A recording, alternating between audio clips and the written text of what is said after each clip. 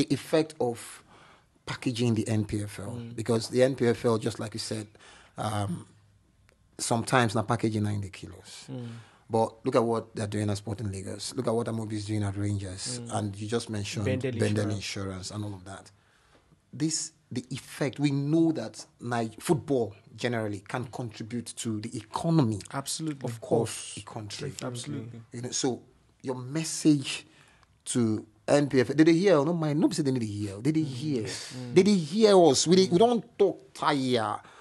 How rebranding, repackaging, and repositioning the NPFL, how can it attract people? I mean, see you for the first time in your life. You go stadium, go watch NPFL game. No be Super Eagles match. No be Arsenal, we come Nigeria complete. NPFL game.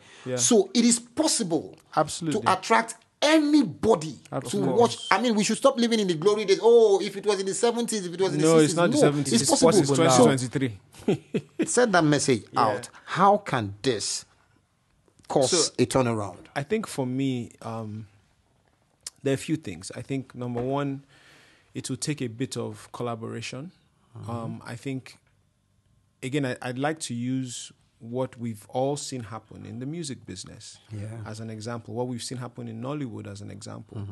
What you saw was people coming together and saying, okay, I'm the artist, you're the manager, you are the show promoter. So it was that network of different people with different skills and talents saying, I'll do this part, you do this part, because we all believe in this thing. So one, the NPFL should be thinking collaborations. Who can we collaborate with? Whether they are companies, whether they are individuals, influencers. I said Ebuka, for instance, I think he's a fan of Enugu Rangers or Enyimba United. I'm not sure.